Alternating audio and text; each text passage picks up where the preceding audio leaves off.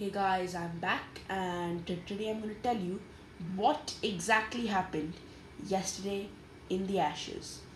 So, Australia won the toss and elected to bat. They scored 120 for 8.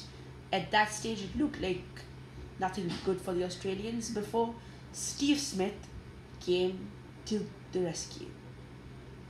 Travis Head gave him some help, but he couldn't cash in much. But what about Peter Siddle?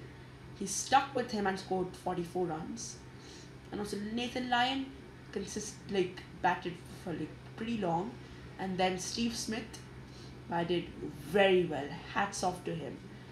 He is coming back after a 1 year ban and he's done pretty well. And that helped them score 285 all out. And now for England are 10 for no loss in 2 overs with Rory Burns and Jason Roy still batting.